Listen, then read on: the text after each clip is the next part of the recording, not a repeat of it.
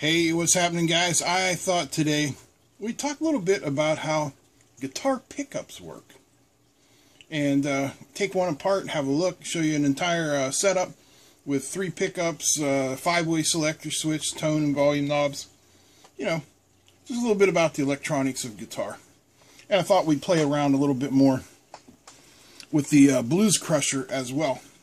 And for our playing pleasure today, we will be playing on my Chapman Monkey Lord 2 guitar. So first of all, here is the clean setting without the Monkey Lord engaged. You can play something familiar you might all know. Whoopsies!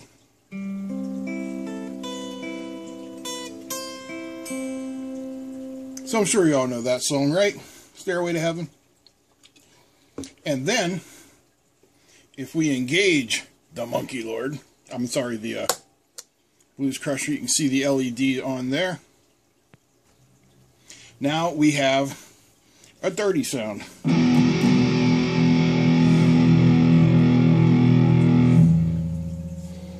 you can hear that little bit of squeal in the background. That is just a little bit of overdrive. And this gives us a little something more like a...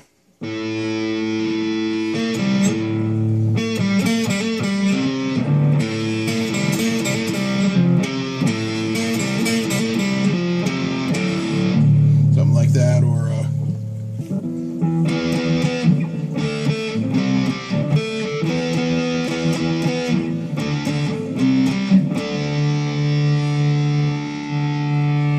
but you get the idea, right?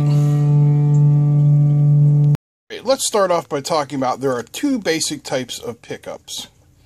These are what are known as single coil pickups.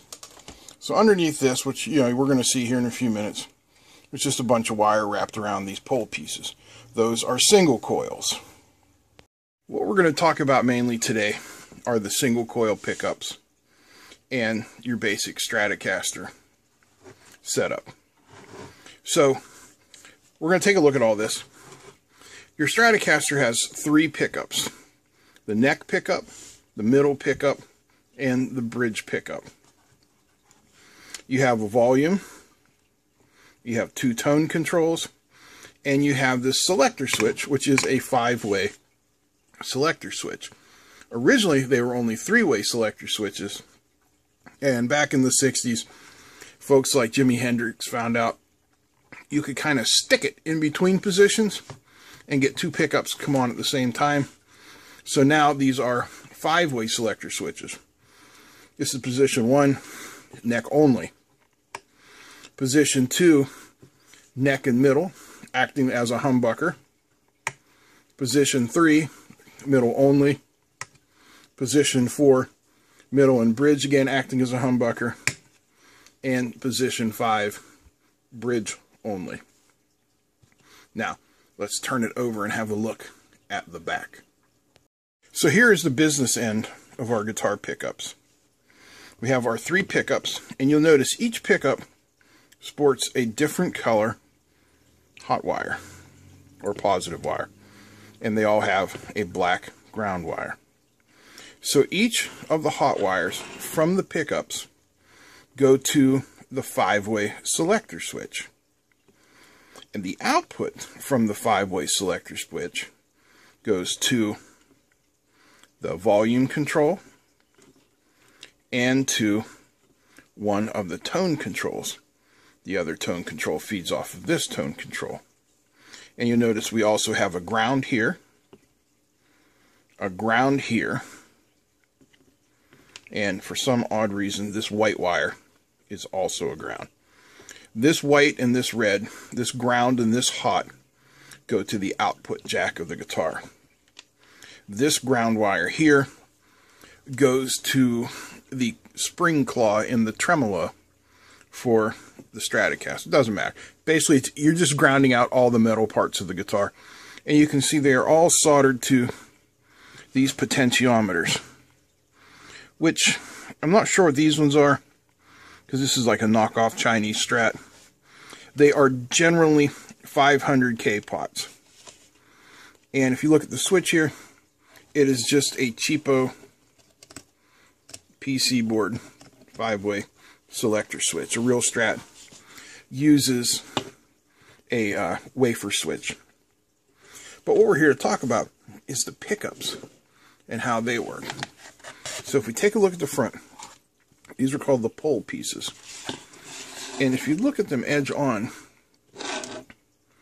you can see they are actually wired in or set up in a slight arc. And that is to match the curve of the fretboard. And you'll see there are 6 pole pieces which correspond to the 6 strings of an electric guitar. I apologize for subjecting you to my absolutely crappy artwork, let alone my absolutely crappy guitar playing. Anyway, this is a horrible drawing of the parts of a pickup. This piece here is called the top flat work. This is called the bottom flat work. These are the pole pieces, and this is the coil. So the flat work simply exists to hold the pole pieces in place while the coiled wire is wrapped around them. So what we have here is basically an induction sensor. So here's our pickup here.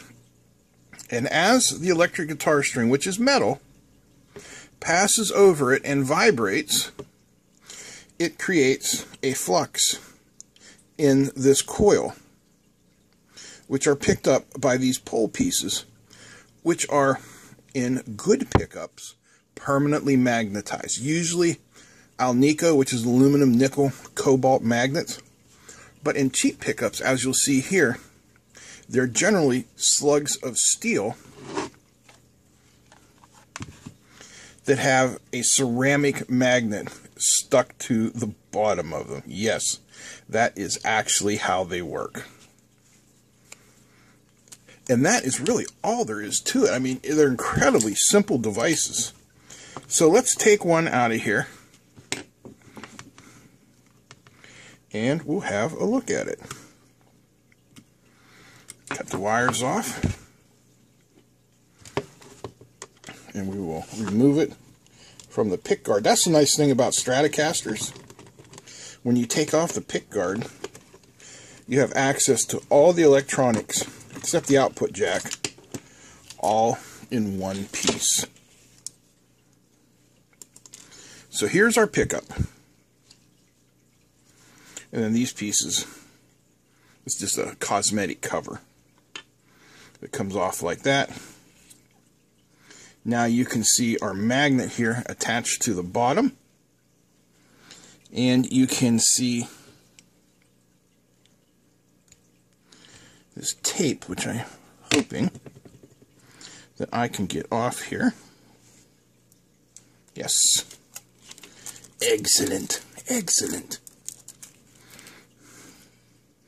And what you can see there is the coil itself. They generally use 42 gauge wire for pickups, and I'm not sure how many turns. But if you look really closely here, you can see, well, let me put the light on it. There we go. You can see the wires coming off the coil. I'm pointing to the wires right here. I know they're really hard to see here. Turn it this way. Do we get any better? Nah, it's hard to see. But anyway, the wires just come off the coil and they go to these output wires. Pretty simple, right? Not much to it.